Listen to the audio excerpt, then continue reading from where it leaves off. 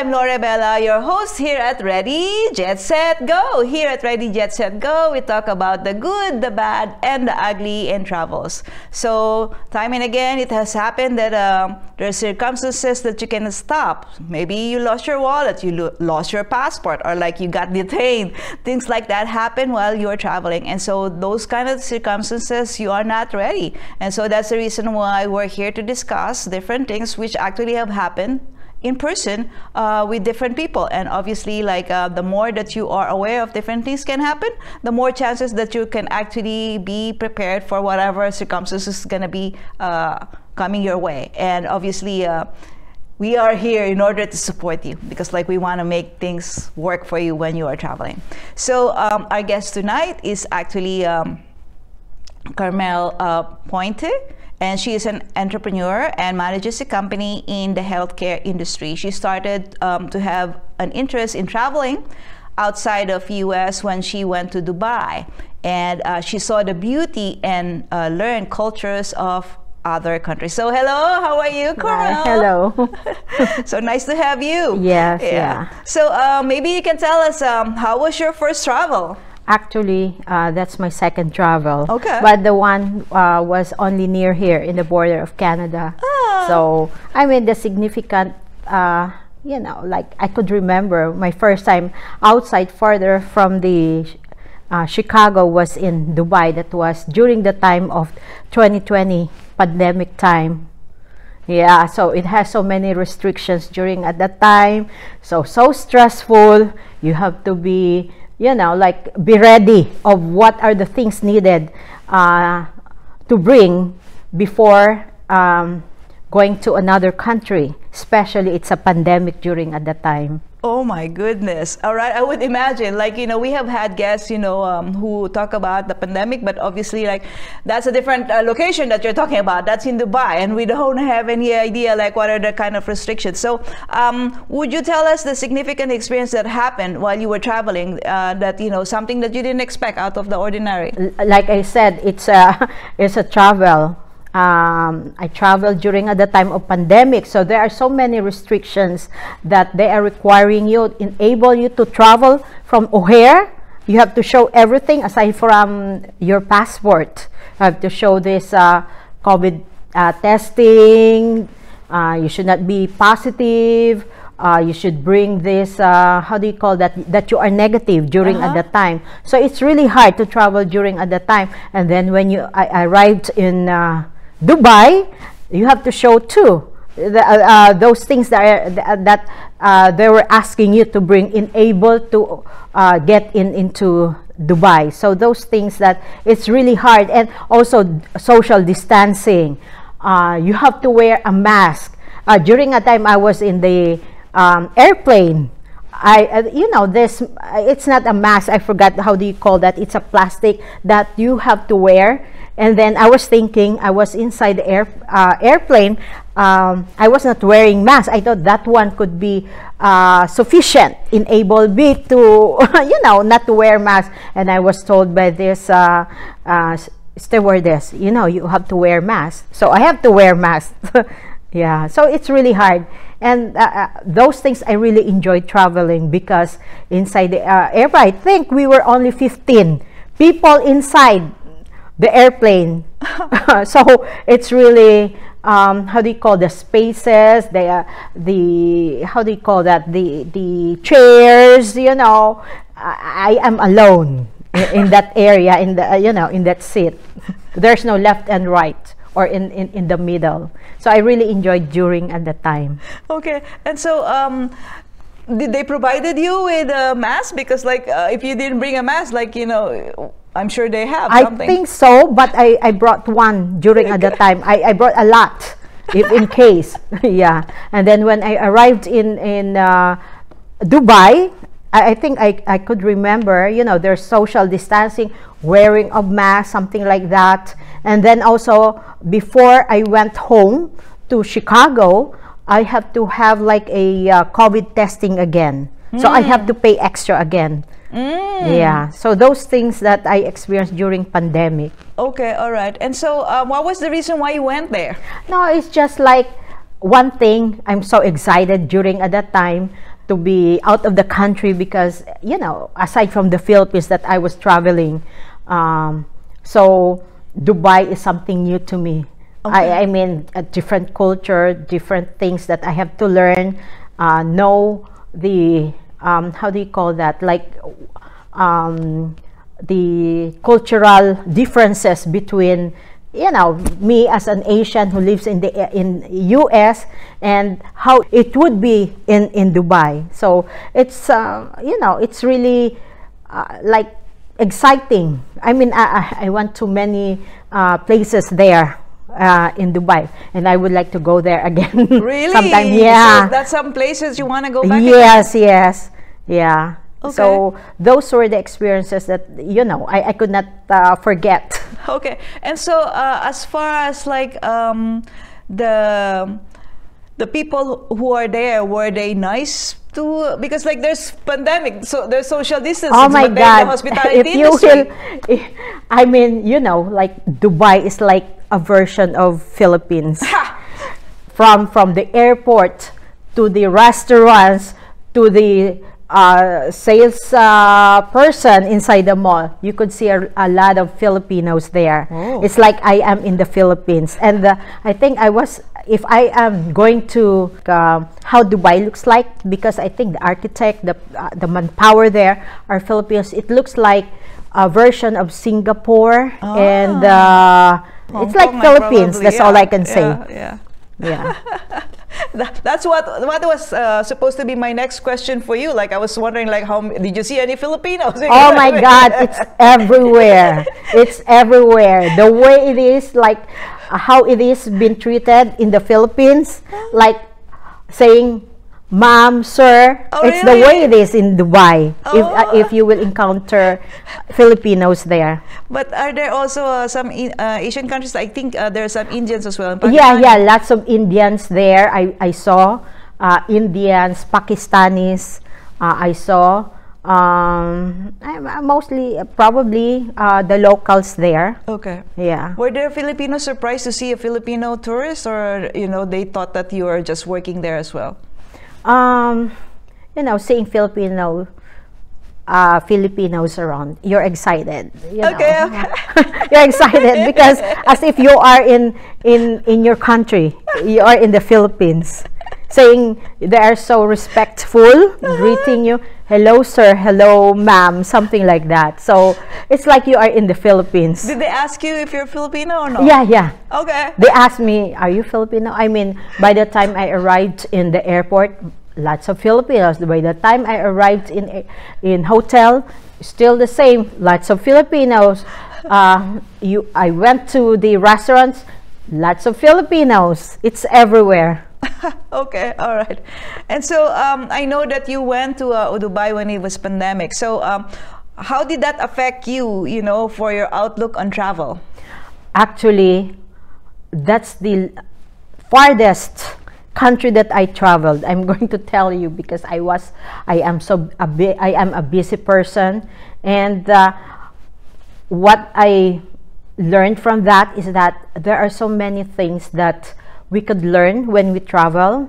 While still young, you have to travel. When are you going to travel? When you are old, that you cannot walk around and see the beautiful places and learn many things in that country. Okay, all right, that makes sense, because you're right, you have to actually be traveling while we're still yes. capable. Like you don't want to be traveling when you're already in your walker. Right? Yeah, I experienced that one when I traveled in Europe. I mean, Europe, you have to walk and walk. It's different compared here in the US. I was shocked because all the people there, mostly all the people there are walking around. I mean, oh my God, in US, in short distances, you have to drive.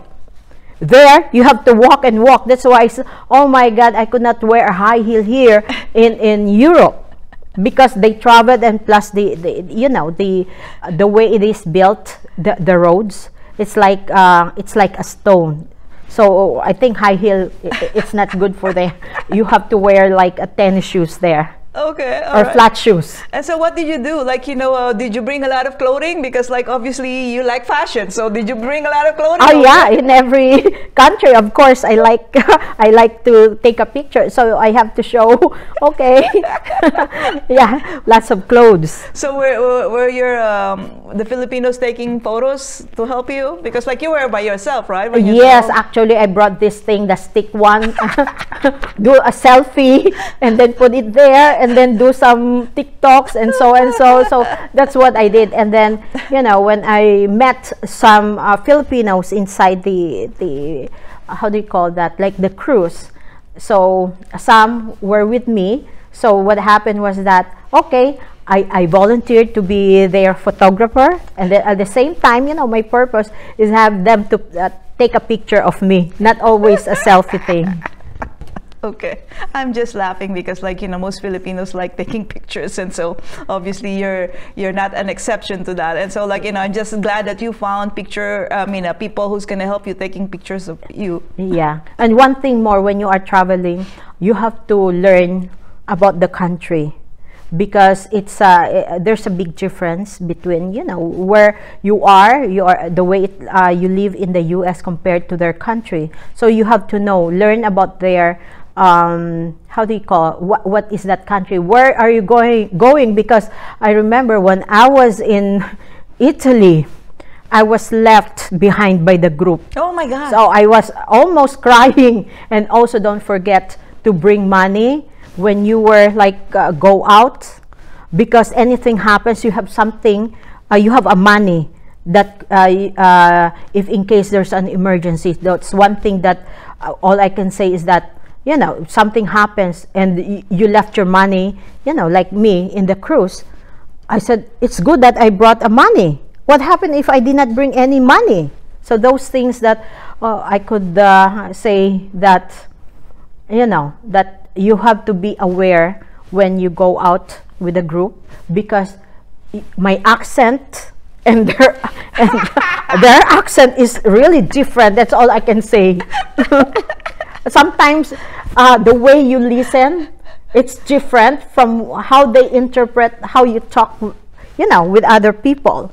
So those things that, okay, next time I will not go away from the group, something like that. I should, if you are with a group, I should be with the group. So what happened? Why did you not make it on time? Okay, it was raining. I forgot Florence, Italy. I was in Florence, Italy. It was raining. So there were so many people taking pictures there, and then this how do you call that? Our guide. Okay, go around, and so we're gonna see each other here. She said, okay, 1:15. I said 1:50. Yes, 1:15. So I heard 1:50. I said, oh my God, I was only there, okay, June, it will be 1:50. And I said, where are my groups? I could not remember because there were so many people there taking pictures in the middle of that area. And then I said, I forgot where are my groups. So are my groups, even though they will be there, I don't know who are my groups. So I was like, oh my God, where are my groups? And suddenly it was 1:50. I was almost crying. And then immediately I took it's good, I have money. I went to the exchange and exchanged it to dollars, and I was walking by. I said, do you know this one? Nobody's like they are not they were not speaking English. And I could not understand too Italian. So I was moving around, and then suddenly I saw like Filipina passed by. I mean, oh my God, it's like a miracle. I said, are you Filipina? Yeah, yes. I was here. I was lost. No, they left me. So I was here. Like taxis are passing by. They don't. They did not stop. So she brought me in the taxi area, and then she, I think, explain or interpret. So that's how it is. So I said, oh my God, I was really like, my mind was so blank. Like, where am I? Where's my, where's the cruise? And then I could remember, I said, I came from Naples. I think. oh, that was so far, 8 hours. I said, I could remember, like our drive was only like 2.5 hours. And I said, how much is it going there? Like 800 euros. I said, I don't know. So those things that you have to remember too when you are with a group, be with the group. Even though you confirm it, because the accent is really different, so you have to confirm and verify if the way you listen, the way you heard, it's the same way that she you know, the way it was how do you call that, like instructed. Yeah, so those things that I could not forget during at the time. So how did you get back? Did you took the car? Like 800 euro? No, it was like, I said, you know that, how do you call that? Like Norwegian, you know, cruise. That's why I said, it's a parking where we parked. And then, is this the one? So, it's good. There were many buses there. I said, I asked. And then this, it's good. There's like NCL there. I said, you know, I was lost. You know, I was left. I said, are you from, yeah. And I think he called the bus driver. I think they were waiting for me too. So I was so thankful during at the time. And was it really 8 hours to go to the... No, it's only 2.5 hours. But we went to how do you call that? Like a leaning tower of Pisa. Yeah. But I did not enjoy because it was already nighttime. You know, like we wasted, I think, like an hour instead of enjoying the daylight when we went to Leaning Tower Pisa. Okay, my God, I cannot believe that. Like, you know, they were not counting the number of people. The only thing was that I said I have a cell phone. They asked my cell phone during at the time. I said, why is it that they did not text me? Like, where are you? You know. So. Wow. So first time I heard something like that. That's very irresponsible of the person. So you can actually sue them. Yeah, actually, I made a complaint in the cruise. So they said, okay, we're gonna forward this to the traveling agency or whoever did the service with that. That's too traumatic. Like, you know. So that's your main. I was alone during at the time traveling. Alone in a cruise during at that time. So it was so scary, so stressful. So like I'm excited too. But I mean, I traveled a lot of countries during at that time in that cruise. Okay, so did you actually get to sleep well during that night? I'm just wondering. The first night, you know, I was so really tired, you know, traveling from Chicago to Germany, layover, going to the Greece, and then going to the cruise. Okay. So I could not sleep during at that time, and then I think I spent too much with the internet. I spent so much in the internet during at the time because it's so boring. You know, I'm alone during at the time. I'm alone eating. So they don't have any activities in that cruise? I think they have, but you know, I'm like a loner person. Yeah, I saw many Filipinos there too. They asked me, "Oh, Carmel, why don't you come with us?" But I said, I just, you know, stay in my room, something like that. Okay, all right. Well, I guess that's very unforgettable because everybody has experienced pandemic and traveling in pandemic. But that one, wherein like, you know, you got left behind by the cruise. I said, what if I don't have money anymore? I said, I forgot my money. Yeah, because like, you know, that makes sense too, because like, you know, once you're in a cruise, you're thinking like, okay, you have everything there in the cruise, you have the food, and then you don't have to pay much unless you are buying like, you know, souvenir items in any country. So, but that's great that actually you have brought your wallet, and then like you actually, a miracle happened. You saw this Filipina lady. Yeah. But after that, I learned my lesson not to be to listen, to check, to confirm, and then also to bring money wherever you are.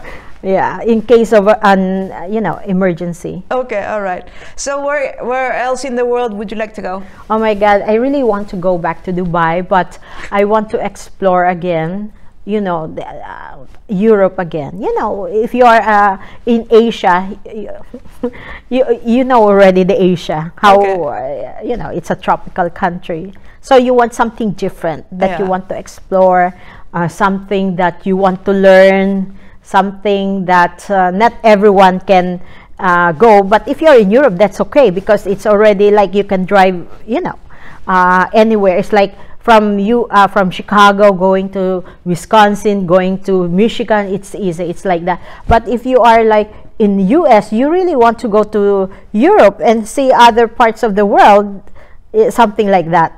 Okay, all right. All right, thank you so much, Carmel. So let me give a backgrounder for those people. So so I was saying in this show, we talk about the good, the bad, and the ugly. And so I'm a clinical hypnotherapist and neuro-linguistic programming practitioner. So that's what I usually focus on. So taking out those negative emotions that you have, especially in circumstances like that you didn't expect something horrible is going to happen. So also in this talk show, you can also be your own Rick Steve, Samantha Brown, or Joseph Rosendo, and you can tell your story with your own twist. So if you are a travel enthusiast or you're in the travel industry, just let me know if you are interested. We would like to have you over here so you can share us, your own story. Then thank you again, Carmel, and then we'll see you again next time.